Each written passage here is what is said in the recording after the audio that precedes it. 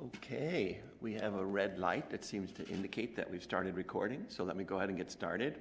Welcome back to 142, the sixth lecture of the quarter. Reminder that I posted homework 2 on Wednesday. I wanted to remind you about how things work, which is that I will always finish the material you need for a homework when I hand it out to you. Oh, post it on the webpage. So on Wednesday, that was all that you need to know through Chapter 2.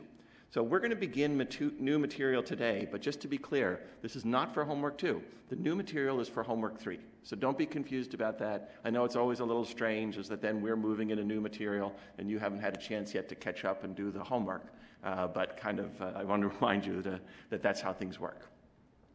Okay, our question of the day last time was, at what speed do you watch the Panopto lecture? And it looks like 40% of you, 41% watch it at the regular speed, but popular choices for 1 1/4 and 1.5 times speed. So that was your set of answers for that particular question. All right, well, let me switch over to JGRASP. I wanted to remind you that Wednesday's lecture, this mirror program that we did in Wednesday's lecture, is the guide to follow in knowing how to do the homework. So if you haven't watched that Wednesday lecture, it's very important. Kind of the steps that I go through describing how it works, the table technique, multiplier and constant, particularly the last 10 minutes where I talk about how to do the constant, how to make the constant work. So anyway, Wednesday's lecture, very important in terms of giving you a model for what to do in your homework.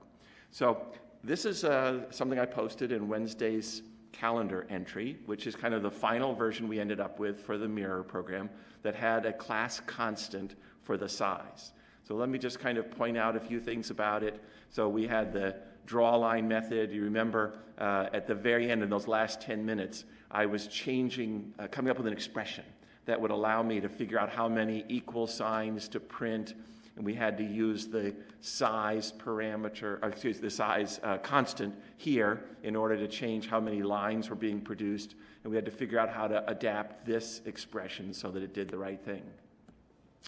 At the very end, I mentioned that in order to do the bottom half, that basically you can do the same lines of code, but in reverse order. So this was kind of the loop going in forwards order. And so all that I did kind of to complete the program was to make a version of that for loop that went backwards. So otherwise the lines of code are the same. That's simpler than your programming assignment. So you're not going to be able to do that same trick in your programming assignment. But that worked for the program that we did on Wednesday. So I wanted to talk about something that we didn't have time to cover. And it's an important thing to understand.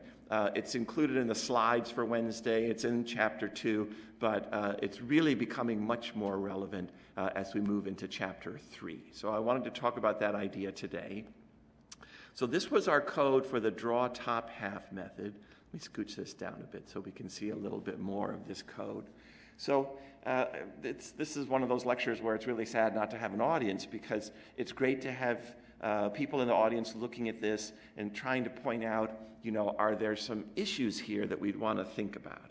So in homework 1, what we said to you was that we don't want you to have any redundancy.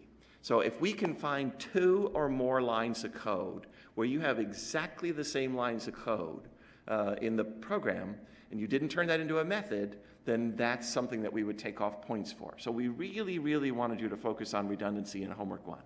So is there any redundancy here? That's the question. And take a look. Look at this loop right here that does spaces.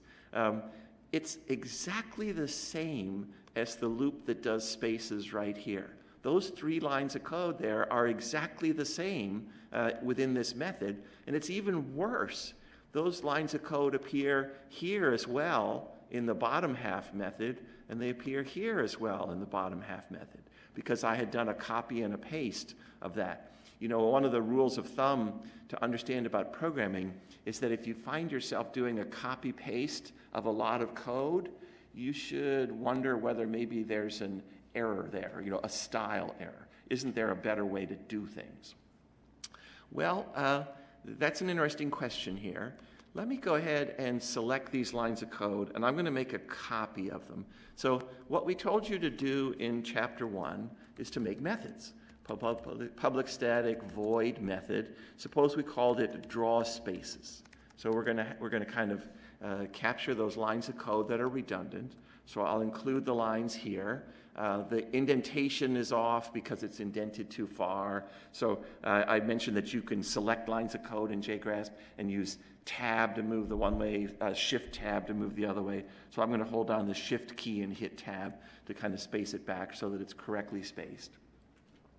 So suppose we made a method out of it. That would be a way, that would be a good idea, right? Then we could have the 4 calls on this method instead of the 4 occurrences of that code.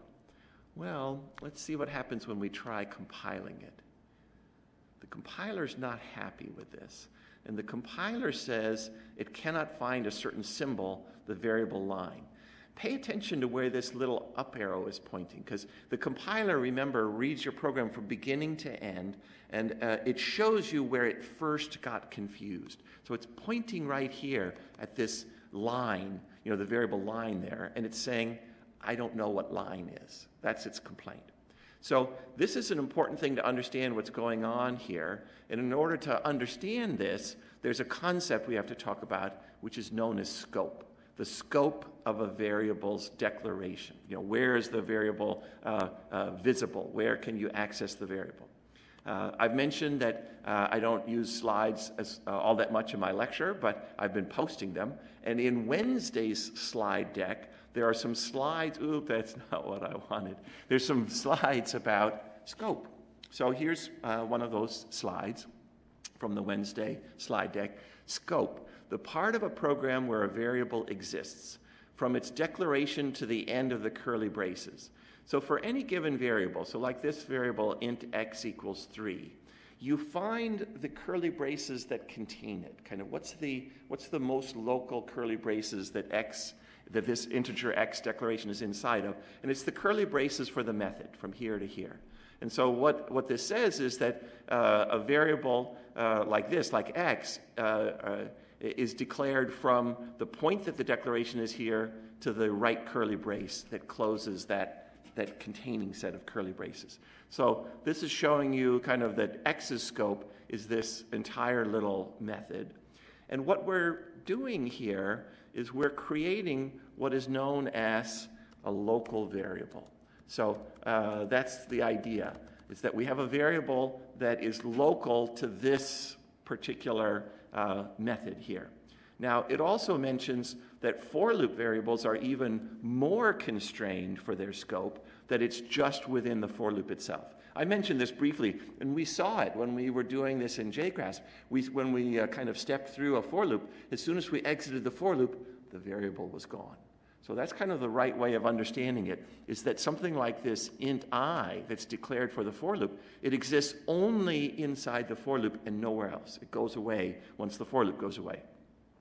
This variable x exists within the method here, and it goes away when the method goes away.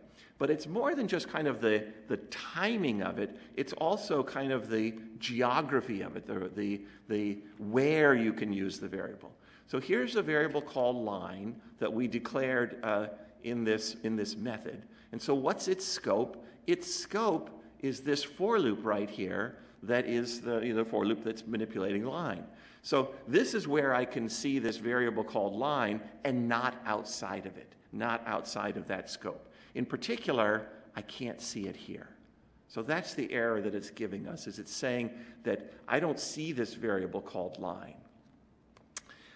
You might think that you could say int line here. You could kind of declare your own variable called line. You can do that, and that kind of gets rid of the error message, but it defeats the purpose. It doesn't help, because this variable called line would be a different variable called line than the one that you'd be creating over there.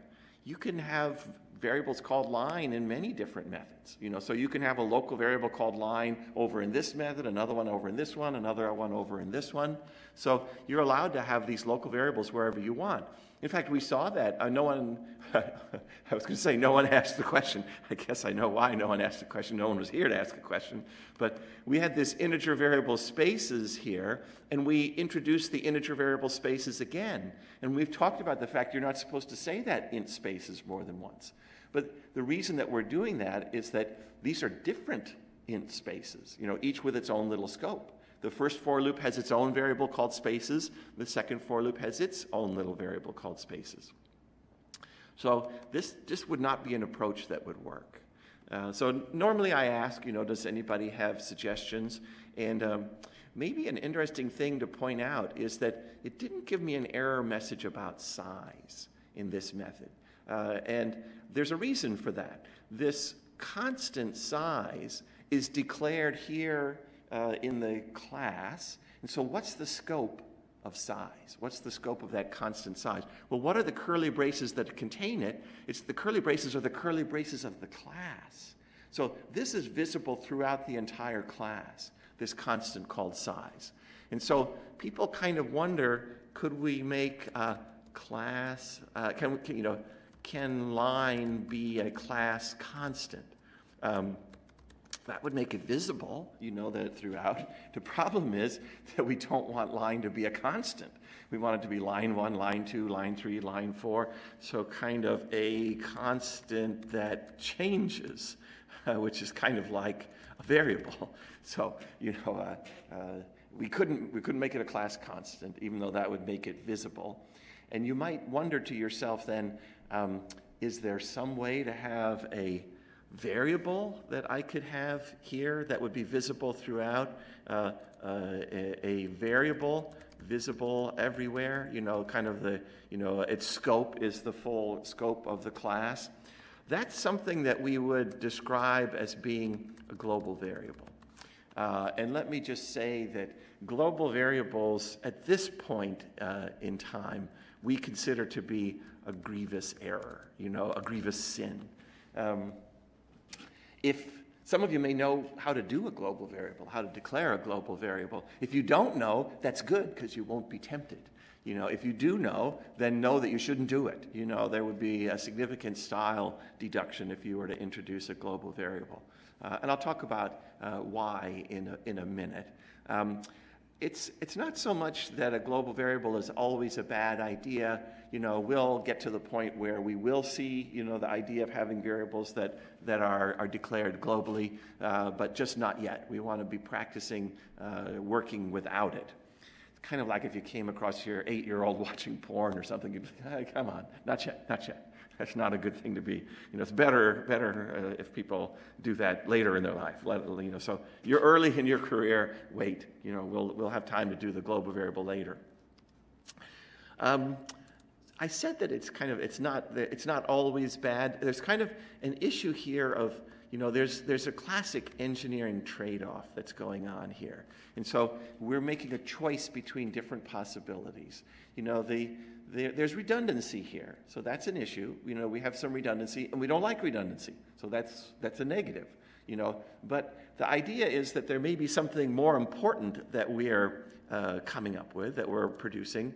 And so I wanted to talk about an idea that I'll repeat in future lectures, the idea of a component versus an all-in-one system. So kind of a system that's been designed as being a collection of independent components that you put together versus a system where it's just kind of all done for you. And so there's an interesting example for this. I remember that my mother always struggled with, if you give her a DVD player and you gave her a TV, getting everything hooked up so that it worked right, that was just a pain. So that's the all-in-one, that's the component system where you kind of have a separate television component from a separate DVD component, but now you have to figure out how to connect them.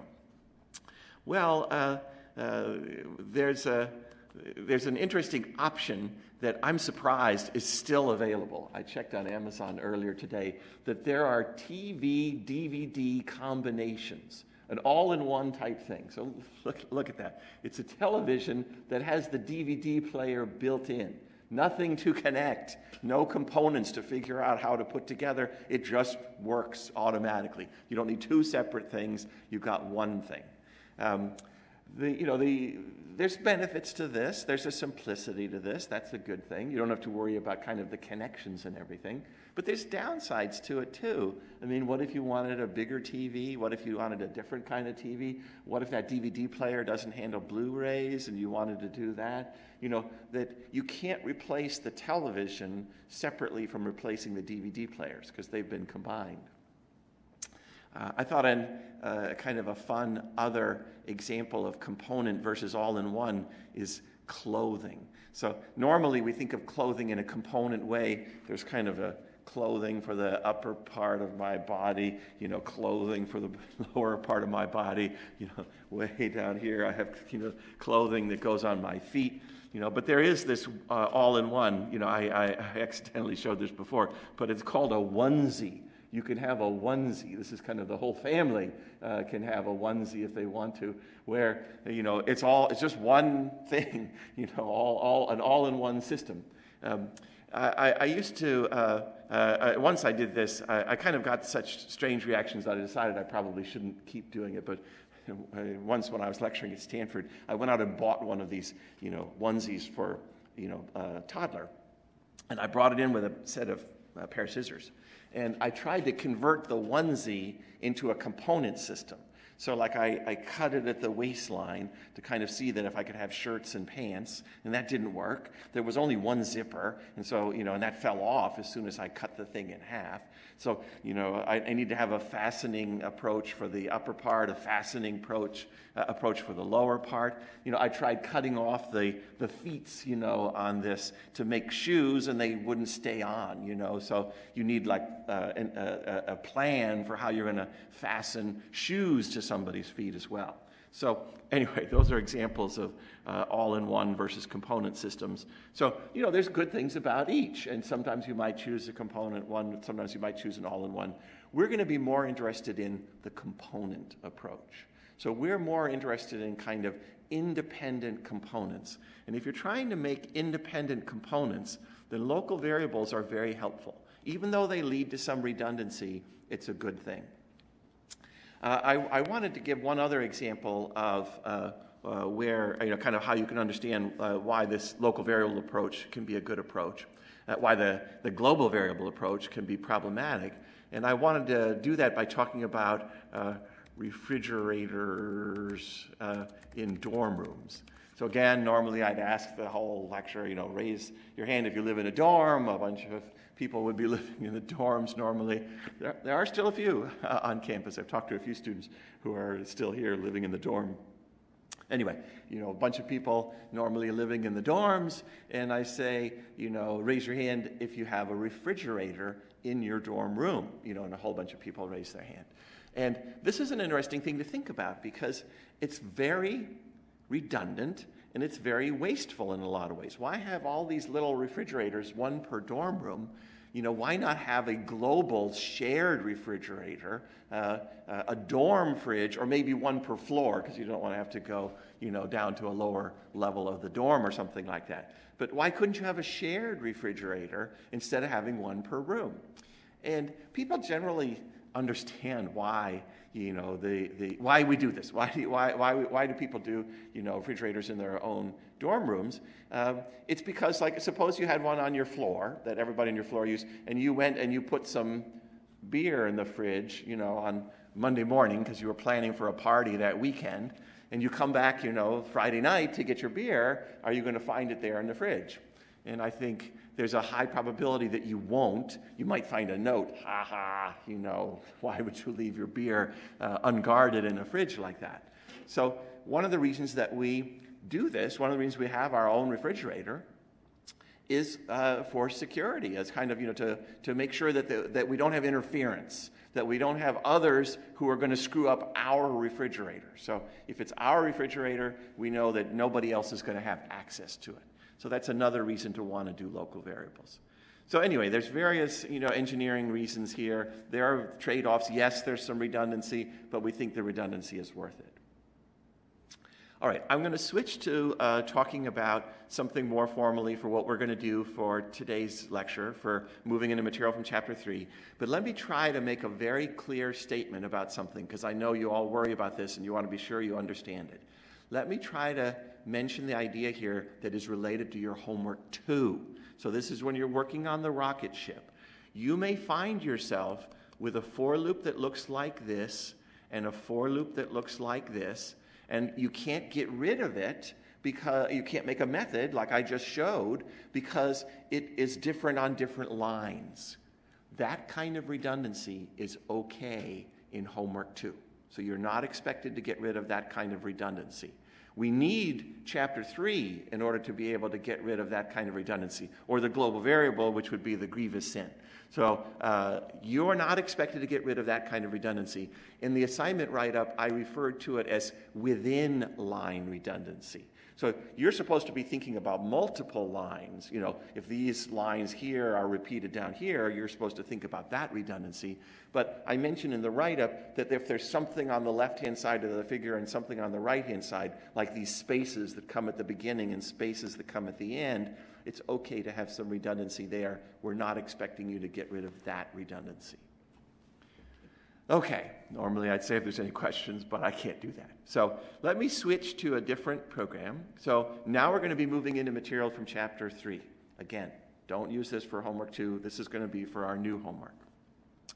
So this one has various method calls in main. Draw a line that's 13 wide, or a line that's 7 wide, 35. Draw a 10 by 5 box, a 5 by 6 box, and then a bunch of methods that do that. And like the line methods have a for loop that does print, print, print, print, print on the current line, and then one println that completes the line of output, the kind of stuff that we've been looking at. You know, the box methods have a nested loop, a pattern to it, you know, so very much like what we've been looking at.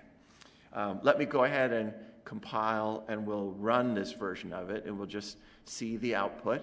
So we'll go ahead and run it, and you can see there's lines of stars, you know, that are of different lengths, and then there's a box here, and then there's a box here. So that's kind of the output. I hope that when you look at this, that this looks highly redundant, and we want to think about how can we improve that? How can we kind of get rid of some of this redundancy that we have here? So I want to begin with thinking about these line methods that we have here. So one of the ways that I would think about it, I actually used to do this when in the ancient olden days when I would use an overhead projector, but you could kind of imagine it mentally. What would happen if you took this method right here, this line of 13 method, and you made an overhead out of it?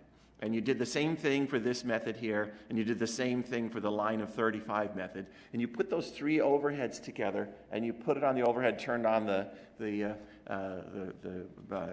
projection so that you could see it. What would you notice? And so if you kind of mentally do that, if you look at this method, and this method, you can see that there's a lot that's the same. Some things that are different. So the names are different. This is line of 13, this is line of 7, this is line of 35. And what else is different? There's not much else that's different. The only other thing that differs between these is the 13 here, the 7 that's here, and the 35 that's here. So what we want to do is to understand how could we write one method to replace them all, you know, kind of one method that would do the work of all three of these. So how could we write a generic line method, you know, that's going to be able to do all three of these different things? So that would mean that I'm going to want to get rid of this method, and I'm going to want to get rid of this method. So I'm trying to kind of squeeze the three methods into one so that I can do this, you know, have one method that I use multiple times. Well, the thing is that, you know, there were these different numbers, 13 the first time, you know, and so forth. So I want to be able to use different kinds of numbers. So I need something more generic here. I'm going to call it count. I'm going to just kind of just made up a name, the variable name count. So what I'd like to do is to have my for loop go count times, and I want count to take on different values. So what is it that I'd like to do? Well, kind of in main, what I would hope to do is to set count to be 13 and then call the line method. That's kind of what I'd like to do, for that first one. Here, what I'd like to do is I don't need 3 of them. I'd like to kind of set my count to be 7 and then call my line method. And here, what I'd like to do is to set my count to be 35 and call my line method. So that's what I have in mind, is that I'd like to call the generic line method because everything else is the same. The only thing that differed there were these specific values that we had, for the different counts for the lines. So how do we do that? Well, I could introduce an int count here or something like that. I could introduce an int count here, but I'm running into this scope issue again. So there's this issue of, well, if I declared count here, then what I would have is a local variable whose scope is the curly braces that contain it. Its scope would be main. It would be visible inside of main, but it wouldn't be visible here. And I could do int count here, but then that would be something that's a local variable that's visible only here. It would be kind of like, if you think about it, if there's a dorm room over here that has a refrigerator, dorm room over here that has a refrigerator, if you set your count to be 13, it's like you put something into your refrigerator. It doesn't magically appear in the refrigerator next door. It's not going to magically appear in this variable called count because you have a refrigerator and the dorm room next door has a refrigerator. So you putting something in your fridge has no effect on the fridge next door. They're independent of each other. So that's kind of the right way to be thinking about local variables. So we have to do something better than local variables. By the way, I did forget one thing. Let me mention this one minor detail. I'm sorry to backtrack, but I think it's probably just better to address it. Actually, normally I'd get saved by a student asking me a question, which is, why is it okay to do the constant? So I said that the global variable is the grievous sin. Why isn't it a grievous sin to have a global constant? Well, the reason that that's okay is that it is a constant. So the thing about this is that nobody is able to change size. There's no interference possible. So this isn't the situation with the refrigerators in the dorm rooms because nobody can change the value of that size anyway. So that's why constants are okay to use in this global way throughout the class, but the local variables are not. So the global variables are not. Okay, so I'm not even going to suggest the global variable idea here. I'm just kind of pointing out why the local variable idea doesn't work. And let me mention that what we're really wrestling with here is the idea of information flow. That's the issue that we're thinking about here. We're going to see this coming up in the next few homeworks. We're going to be kind of dealing with this issue. And it does turn out to be one of the more challenging issues for people to deal with. The idea of trying to control the flow of information in and out of a method. This is one of the things that takes novices a particularly long time to learn. Right now, what we're trying to figure out is how to get information into a method. That's what we're trying to figure out. How can main over here let the line method know that it wants to use a 13? How does it get that information into the method? And the way that that's done is by using something known as a parameter. And that's the main topic of Chapter 3, is parameters. That's the main thing we're talking about here. And that's going to be one of the main new things that you'll be practicing in Homework 3, the upcoming homework. My guess is that a lot of you probably have in mind what, because, you've seen how we use a println, for example. When we say system.out.print or system.out.println, we put in parentheses the thing that we wanted to print. That thing that goes inside the parentheses is known as a parameter. So I think a lot of you probably realize that I'm going to want to do line and then put the 13 in the parentheses. That's kind of the thing that I want to do. And I want to put the 7 inside of the parentheses. That's what I want to do here as well. And I want to put the 35 inside the parentheses. So I want to set up the line method in such a way that a value goes into the line method. Sorry, I hit the mic.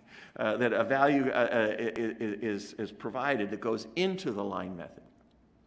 So how do we do that on the other side? And one of the things that's to keep in mind about this parameters is that there's kind of two sides to this. There's the issue of when you're calling the method and providing a value versus when you're defining the method. So over here in defining the method, I want to use this generic name count, and so I'm going to put count in the header, in the parens, just the way it is in the other one. But if I'm going to introduce a variable like this, Java wants me to tell it its type. So I say int count in the header. And what you're saying when you do that, you're saying that line has a parameter. Sometimes it's also called an argument. So this method is a different kind of method that can only be called by providing it an int. So if up in here, if I tried calling line with the empty parens, this would be an error. That wouldn't even compile. I can't do that anymore. It's not an option anymore. You've got to provide a value, an int value. And so that's what I did here. And so, again, there's kind of the two sides. This is where I'm kind of introducing a generic name that I use within the method. While defining the method, I'll refer to it as count. That's kind of the one side of it. That's something that we refer to as the formal parameter. You don't have to worry about the terminology so much, but it's kind of the parameter, the generalized parameter that's used to define the method.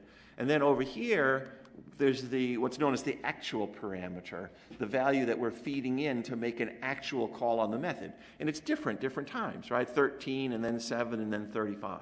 So I make 3 different calls on the method. So that's the different kind of parameter is the calling version of it versus the defining version of it. And so I feed in an actual parameter to tell it exactly what value of count to use this time. So I can compile this. I mostly just want to compile. But we'll go ahead and run it to make sure that it's still producing the correct kind of output. And it's still producing those 3 lines. But now it's doing it with a single method rather than doing it with those 3 repeated methods. Okay, so that's this basic idea. It's a big idea, it takes a little while to get used to, the parameter idea. There's going to be some details that come up associated with it. So normally I say, are there any questions? I get some interesting kinds of questions. One of the things that people often ask is, what if you wanted 2 parameters? So what if there are 2 or more things that you wanted to pass in? And I think you can see that that's going to kind of come up here. The idea of a 10 by 5 box. So what am I doing here in a 10 by 5 box? This is an example that my co-author Marty Stepp made up. And Marty is using a convention that we're going to see in several places in Java. And when you have a 2-dimensional thing, the convention is to give the horizontal first and then the vertical. So this is giving the width first and then the height. So 10 wide and 5 high. And so you can see here, this is that box that's 10 wide and 5 high. And then the next occurrence is 5 by 6. So that's 5 wide and 6 high. So that's kind of the understanding of the box. But I think you can see that what we're going to want to do is to say I want a box that's 10 by 5. And then here I'm going to want to replace this with something where I say that I want a box that's 5 by 6. So the answer to your question, which you didn't actually ask, but I'll pretend that you asked it, the answer to your question is yes. You can have more than one parameter if you want to. So this was in the call, was that I was supplying specific values here in the call. But let's take then a look at the actual code. So I'm going to want to collapse these into a single method. So we're not going to need this one. Boy, that's a lot of code. We're not going to need all of that code, which is nice. We're going to want this code. And I'm going to make a note to myself so that I remember that this was the 10 by 5 version, the code that we have here, because we're going to want to fix it. We're going to want to change the code so that it's more generic. But so we're going to call it box. We're going to have a more generic name. So now there were two parameters that we wanted to supply, two different values, and the order was the horizontal one first and then the vertical one. So I'm going to call those width and height. So I'm going to supply a width first and then a height second. That order matters. If width is the name that you're giving to the parameter that appears first here inside of parentheses, then whatever's being passed in here is going to be fed into width. So that's a 10 width and a 5 height, a 5 width and a 6 height. Okay, well, let's take a look. Some of this is a little easier than some of the rest. This had a width of 10, and it began by printing 10 stars on a line. That was a solid line of 10 stars. That's clearly just the width. That's how many stars it's producing. And that 10 appears here too. That's a solid line of stars at the bottom. The way that this box output looks, let me scooch this up so we can see it, is that there's this solid line of 10 stars at the top and a solid line of 10 stars at the bottom. Okay, now what's going on here? 3, where does 3 come from? Why 3? This bit of code right here is printing a star and then some spaces and then a star. It's producing the lines like this. And you'll notice this subfigure does have 3 of those lines. But why 3? Where does 3 come from? Well, we said that we wanted, this is the 10 by 5 version, we want a height of 5, but we're making a solid line to begin with, kind of separate from this loop. So we have a kind of lines of code that do that. We make a solid line that goes at the end, and that's why there's 3 in between. A height of 5, well, you're going to do the top and the bottom solid lines by themselves. So that means that you want height minus 2, because you've already done 2 of the lines, outside of the loop. So where this 3 came from is that it's the 5 minus 2, so 2 of the lines are being done outside of this loop. So it's height minus 2 lines. And there's a similar thing going on here. Why 8? Why are there 8 spaces that we're printing? Well, you're printing an asterisk, then you're doing spaces, and then you're printing another asterisk. So of the 10 width, 2 of those characters are the beginning and the end.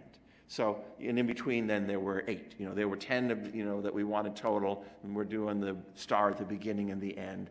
So instead of this 8, we would say that that's the width minus 2. That's how many spaces we want, because 2 of the characters are being printed here, a star and a star.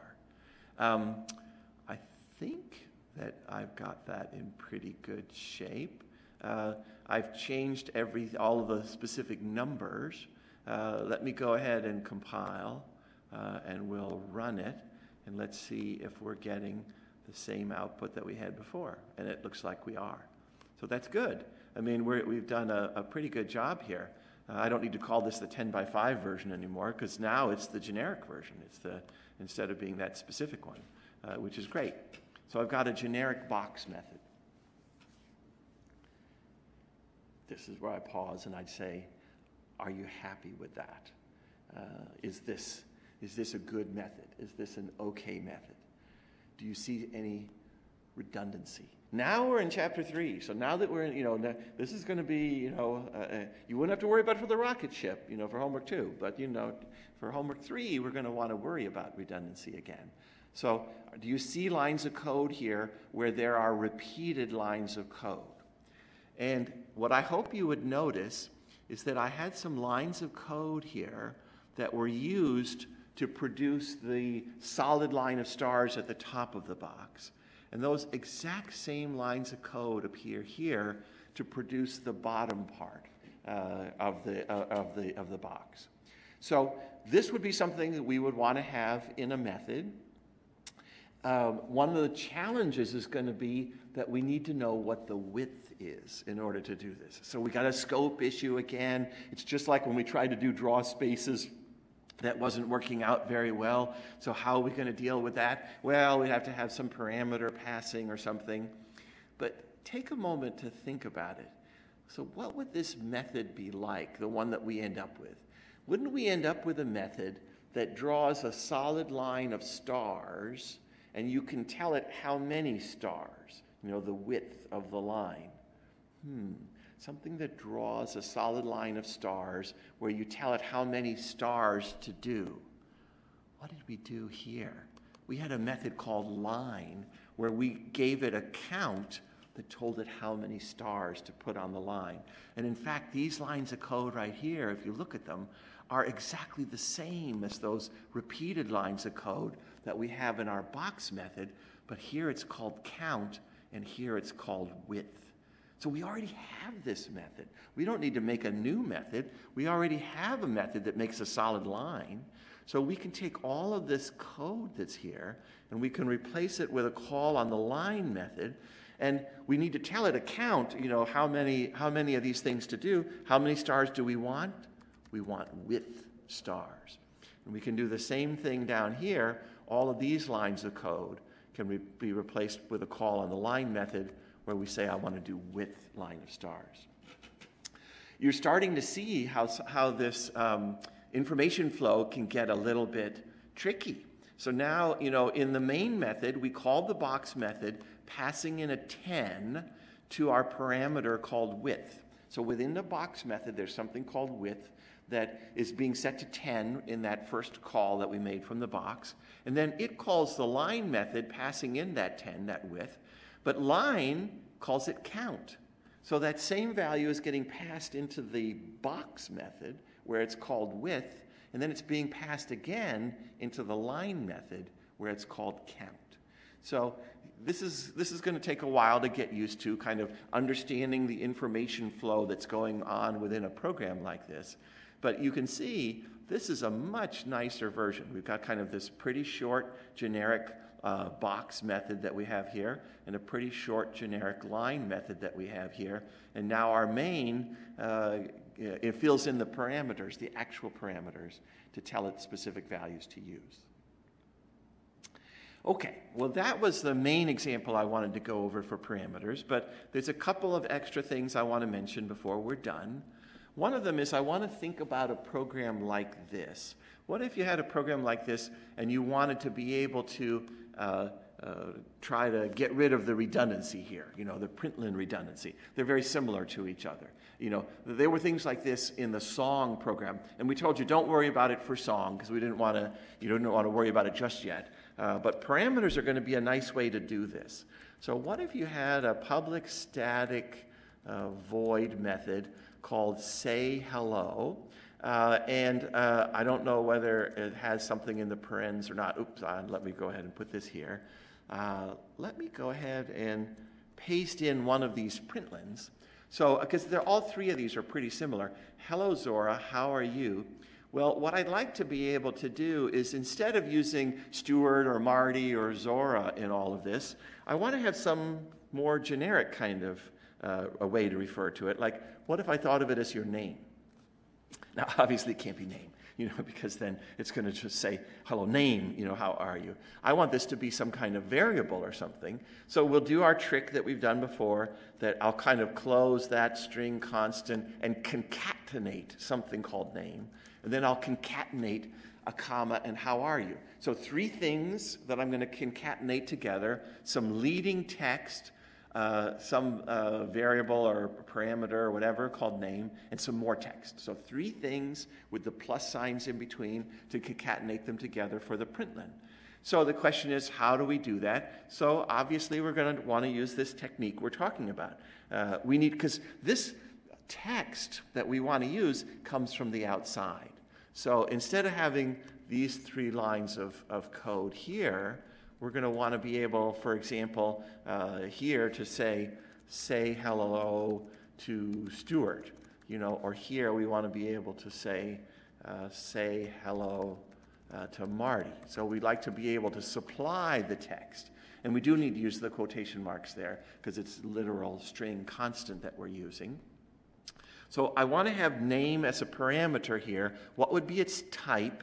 Its type is string with a capital S. So that's something we're going to start talking about now that we've gotten into chapter 3. we're going to be talking not just about simple values like ints and doubles, not just numbers, for example. Strings are something that we call an object. And all of these string objects are of type string. That's the name of a class with a capital S, string with a capital S. In fact, here, what I can do in the case for the Zora one, I could actually, if I wanted to, set up a string variable in main. I can set up a string S that I set to be Zora. So that's like saying, int x equals 3 or something like that. I can set up a string variable, and then I can say hello, passing in that string variable.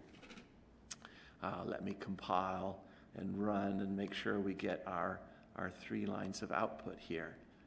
There are our 3 hello statements. So I wanted to show that example. String is a type. It can be used to declare local variables like that, and it can be used to declare parameters. So both of those things are true. I wanted to briefly mention a parameter mystery problem. So normally you'd be having to worry about this because I tell you that it's on the midterm and that you're going to have to do this. So you could say, oh, thank goodness I don't have to know how to do these. Let me just tell you, my advice is, I think it's more important than just that it was on the midterm. I think that this is really useful. I think that practicing these things, it was like with expressions last Friday when I mentioned that I think practicing them is really helpful. I do think you learn something important by practicing parameter mystery. So what's going on here? I have a method here that has some parameters called x and z and y.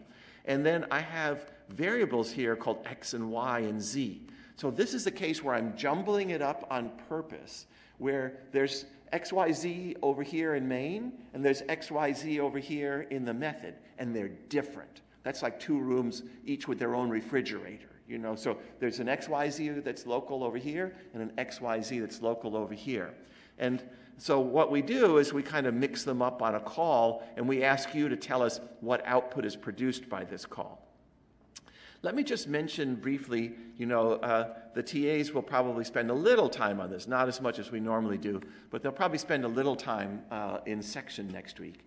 Let me just kind of mention an idea of what I tend to do with something like this.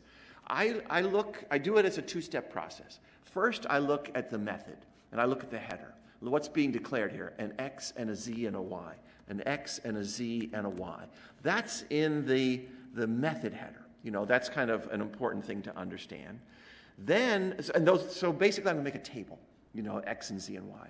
Then I come over here, and I ignore the method header. Now I'm going to pay attention to the calls. And so over here, there's an x, y, z. And what am I passing in? I'm passing in what's known as z, what's known as y, what's known as x. Well, that z has a value 2, that y has a value 9, and that x has a value 5. So I'm passing 2, 9, 5, 2, 9, 5 into that method on the first call. And on the second call, I'm passing y, x, z. I'm passing 9, 5, 2. 9, 5, 2. Those are the 2 calls that are made. So that's, and then what I would do is I'd come back over here and I'd execute the println the 2 different times. Now I know, and now I'm paying attention to the table headers, what's x and what's z and what's y. Let me show it to you. I want to just briefly show you that the debugging capabilities of JGrasp are nice for this. So let me recompile. And let me debug. And so what you can do here is you can see there's main with its version of x and y and z. And I've gotten to this call on the method. Now, I've been using this little button right here that kind of goes 1 step forward in the program. If I use that, it would execute the entire mystery method and go to the next line. I don't want to do that. I want to go into the method to kind of see the details of what's going on. So I'm going to click on Step Into. And when it does that, you're going to see it set up these parameters. It's feeding in the z, y, x into the method. And so when I step into the method, you'll see that there's an x and a z and a y, and it's just like my table is showing here. X and z and y are set to 2 and 9 and 5. So this is a useful thing to pay attention to, is that JGrasp lets you see kind of what's going on when you go inside of the method. And in fact, you'll notice here that I can even go back to Maine. It remembers that I was in Maine and that it had an X, Y, Z, or I can go into Mystery and see what X, Y, and Z are there. Let me end this, and I'll just show you that we could go ahead and compile and run this. I do think that it's useful for you. It's good practice to be able to produce this kind of output. There's a lot of these practice problems in the book and in Practice It, and there'll be some in the section next week as well. I think it's helpful for you to make sure you understand the idea behind the parameters and the fact that these names that I'm using here, the X, Z, Y that I'm using here, are different than the X, Y, Z that I'm using here. Okay, that's what I had for today, so we'll go ahead and wrap up there.